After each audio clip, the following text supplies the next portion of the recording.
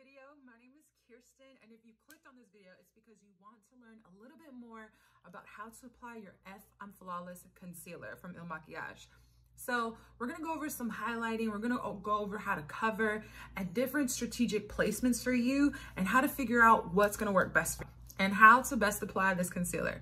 So I took my 90-second quiz and easily I decided that I wanted something that was gonna brighten because y'all, I have got some dark circles, okay? And the shade that I came out with was 03. I love, love, love this concealer. It does not cake. It doesn't crease under my eyes. It doesn't look super, super heavy. Now that I'm older and in my 30s, I can't wear heavy products under my eyes. And to be honest, I've done makeup for about 9 to 10 years now, and I have tried every concealer under the sun. You name it, I've tried it on myself, on my clients. This is one that stays on all day. I don't even need to set it, which is huge if you have texture, if you have like really fine lines and wrinkles. It's huge when you don't have to add powder on top of something. Iconic, okay?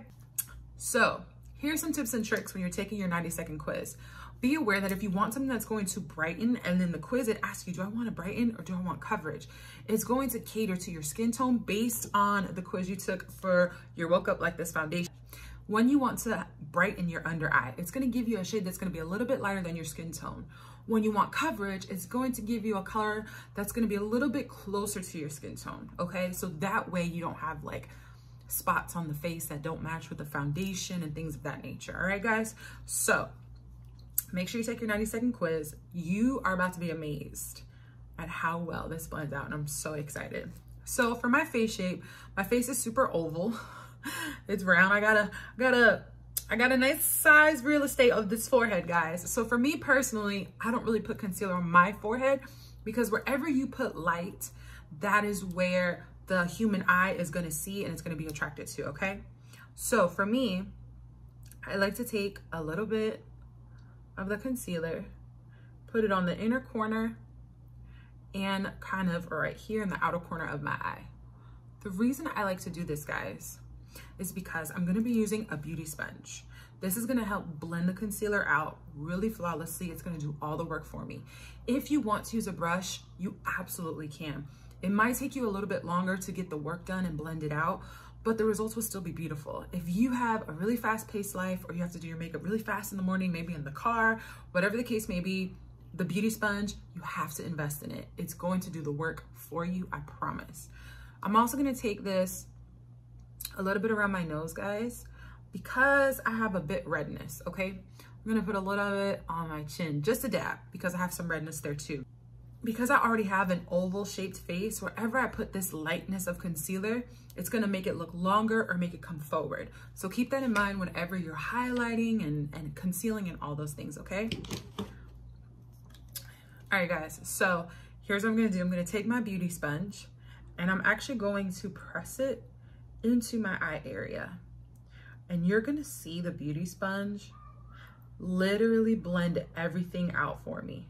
I'm gonna actually angle it now. So you see how, okay, let me break this down too. You see how as I'm blending it, the pointiest side of the sponge is in the tightest, or it's like leaning towards the tightest area of my eye. That's really gonna help with your blending.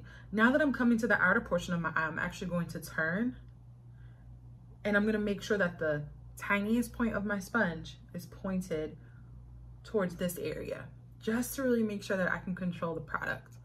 Now that I'm getting against my nose, I'm gonna actually blend this out right here too, and boom.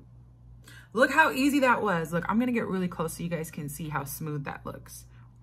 It's not creasing. It does not look cakey. Like, what? I love that this concealer does not cake and doesn't crease under the eye.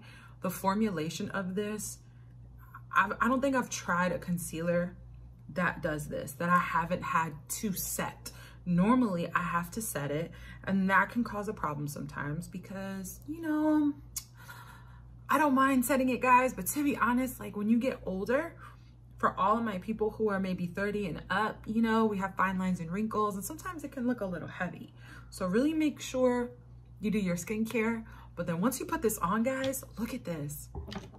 This is fantastic. Okay, so here's another tip and trick for if you really struggle with dark circles, maybe they're hereditary, maybe you work long nights, long hours, you just have trouble sleeping and you're like, Kirsten, that's cute, but I really need a little bit more coverage, girl. And I'm like, okay, I got you.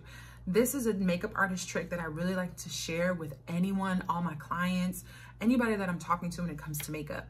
Makeup artists love to use light multiple layers of product.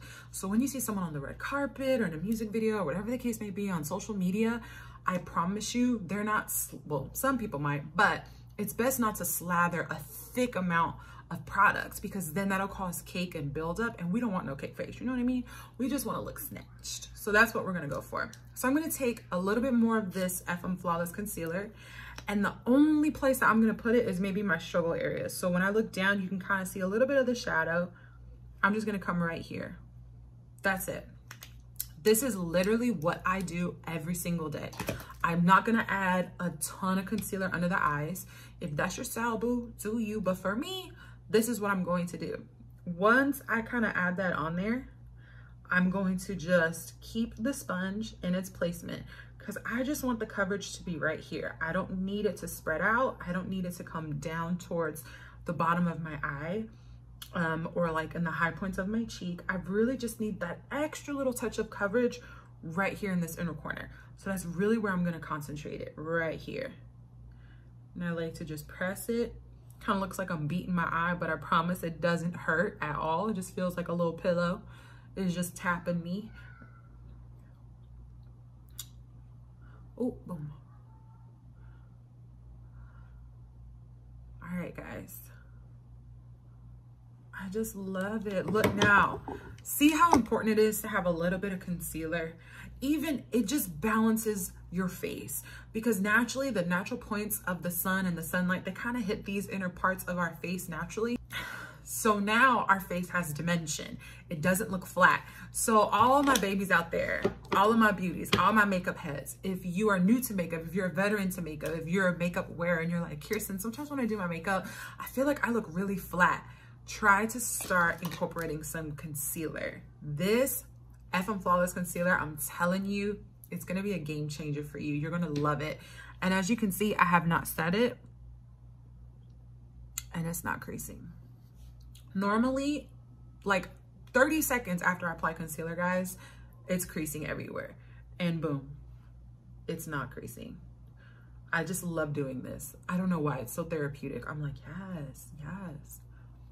All right, you guys. So there you have it. I hope that these tips and tricks were helpful. Hopefully it answered your question on what's the best way to wear this concealer, what's the best way to apply the concealer. Should you use a brush? Should you use a sponge? You can, like I said before, guys, you can absolutely use a brush if that is your tea. But to be honest, I recommend a beauty sponge because it's gonna make your life so much easier. So definitely invest in one. You can use this for the face, for the under eyes, anywhere that you need it, okay? So hopefully this video was helpful for you guys. Thank you so much for watching. Hopefully I'll see you guys in the next one. Bye.